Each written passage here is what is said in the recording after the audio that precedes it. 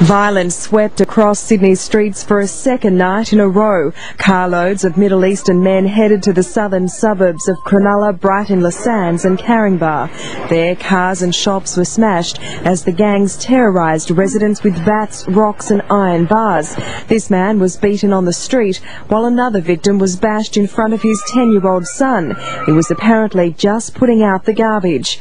Others managed to narrowly avoid being hurt. They just Lebanese man, 6-7 car get up in the street in my shop and tried to hit me and said, "I'm gonna kill you," and hit my shop. And others